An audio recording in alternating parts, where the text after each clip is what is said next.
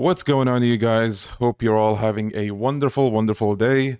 With the recent big announcements that we've had from RGG Studios, I think it's safe to say that all of us have something to look forward to, or at the very least with the Judgment and the Lost Judgment releases on PC, I think most of us are happy with at least one thing from everything that's come out in the recent days. That being said though, I did want to take the time to talk about a couple of things regarding Like a Dragon Ishin, because as far as I could tell from the gameplay videos, which we are going to take a look at today, there are a couple of interesting things that I'm not sure if everyone is going to like.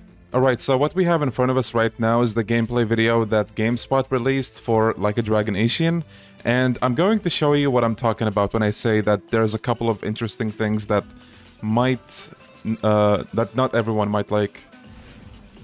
So here we go, getting into combat. Now the first thing you're gonna notice is this huge like UI on the bottom left of the screen. Like a Dragon Ishin has this troop system. Basically you can see like the cards over here. These cards used to be like previously only available in a certain minigame. It's some kind of dungeon crawling minigame where you can basically like go through like hordes of enemies and defeat them, and you would get rewards for that, right? And so you would use these cards there to get some kind of buffs or abilities or, you know, something along those lines.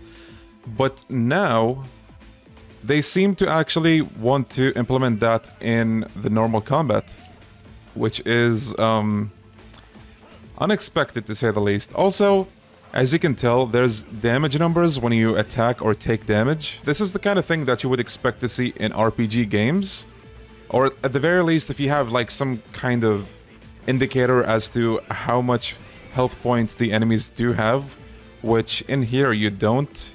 All you have is the health bar by itself. There's no like maximum number for the health of enemies or for yourself.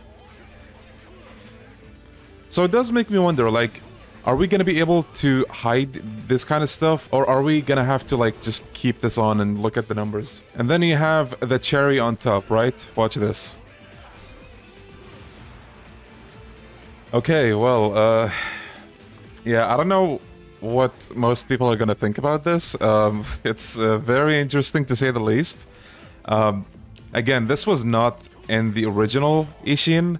This is something implemented in the remake where you can use like these crazy abilities, fucking shoot out laser beams and everything.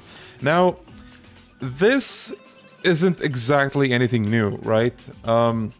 If you've played the Judgment games, Judgment or Lost Judgment, you'll know that you're actually able to pull off moves very similar to these with DLC extracts or potions. There's multiple effects in the Judgment games, but among them is being able to shoot out like laser beams right out of your hands. And this looks a lot like that, right?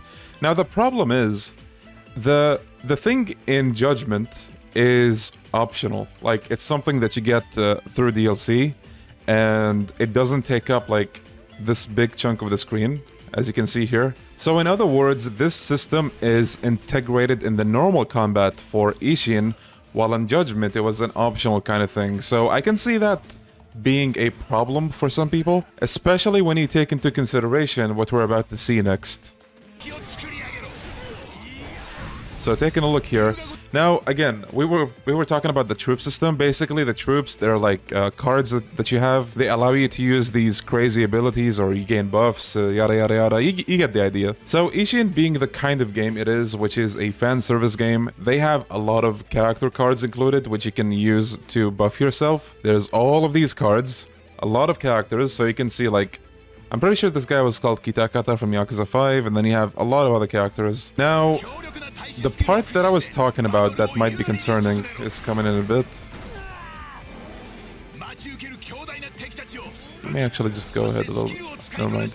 So, I'm not gonna say too much, but what you're seeing right here is story bosses being able to also use all these like over-the-top effects, which again, this is very different from how the original Ishin was. So basically, without saying too much, in the original Ishin, when you fought bosses, it was like, for the most part, clean swordplay, no laser beams, none of that.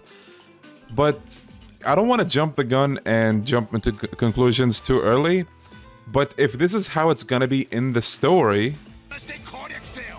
then I can see people having a problem with this, because again, this is huge. This is not a small thing. And to give you an idea of why this may be important, I'm gonna show you gameplay from the original game so you can see for yourself like the differences between this and that. Alright, now here's some original Ishin gameplay so you can see for yourself. So as you can see, there's no like huge block of UI on the bottom left. So you can actually see a lot of the screen. I do wonder, like, the gameplay trailers that we've seen, I do wonder how final that UI is, because if it is like the final product, then honestly, I think they could have done a better job with that. Because, like, even the health bar in this, it looks way better here in the original. And then in the remake, it's just a bright red. And if you ask me, it looks a little on the cheap side. But yeah, as you guys can see, this is some Asian combat goodness right here.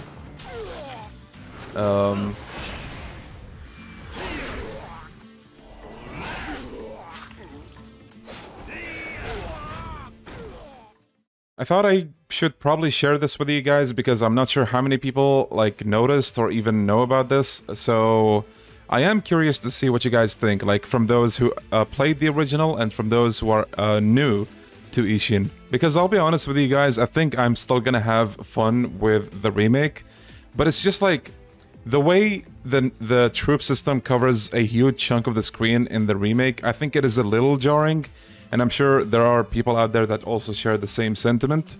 So I really do hope, like in the final product, that we are gonna be able to somehow like either shrink it or maybe even like take it off the screen. But yeah, just thought I'd put this out there to see what people think of the way they're handling the troop system in the remake. If you did enjoy this video, please do consider liking or subscribing, as it does help the channel a lot and I would really appreciate that. And I want to give a special thanks to my Hannya members, and I will see you folks next time, whenever that's gonna be. Bye bye folks.